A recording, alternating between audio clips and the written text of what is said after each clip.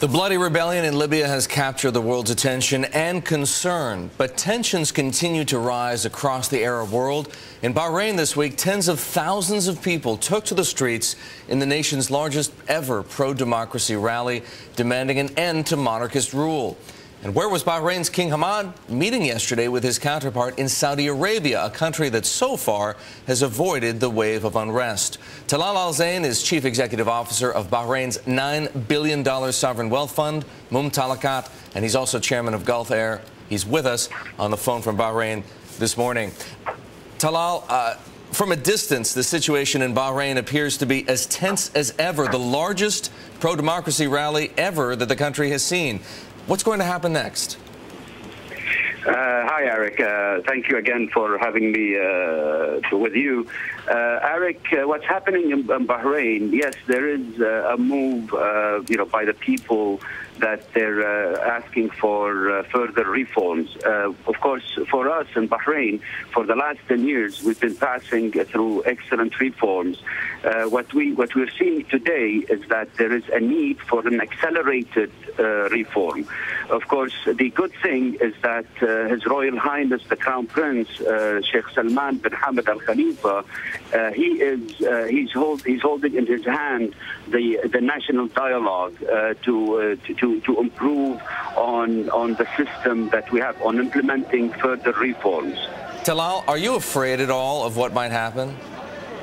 At all. I really, genuinely and really, I'm extremely optimistic on the future. I really believe that Bahrain will emerge from all this a much stronger country, much stronger economy, and a united population. Okay, what I would like to know is, how can you be so sure? How is it that you could be so optimistic given what we've seen happen? And I don't need to remind you, but Egypt, Tunisia, and of course what's going on in Libya right now. Erik, for us here in Bahrain, I mean, we already started on democracy 10 years ago. It is a process, of course, and there is a lot of reform. Our standard of living is different in Bahrain. We're classified as number 10, the freest economy and market in the world. We have excellent educated population. We have an economy that actually attracts foreign investment. We're in a different position than other nations. So is it business as usual for Mumtalakat right now? 100%. I mean, I walk into my office at 8 and I leave at 8. Okay, that's plan A, business as usual. What's plan B? What happens to your company if, and I know you don't expect this to happen, but if the monarchy falls, what do you do to protect Mumtalakat's $9 billion in capital?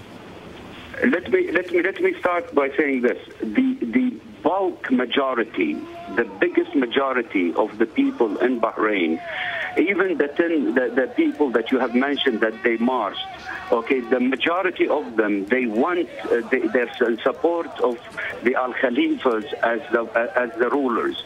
What they're asking for is for a constitutional monarchy, which we have already started.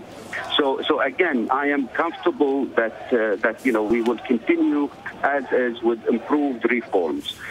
Now, on managing the assets of Mumtalakat, we'll continue to manage them as is. I mean, Mumtalakat was set up in 2006 to grow the wealth of the people of Bahrain, and that we will continue to do. One last question before we go, Talal. Do you believe the age of autocratic rule in the Arab world is over? I can talk about Bahrain, Erik. I mean, Bahrain, we're going to continue with the system, but a much stronger system. All right. Thank you so much for joining us. Talal Al Zain, the CEO of Mumtalakat, Bahrain's $9 billion sovereign wealth fund.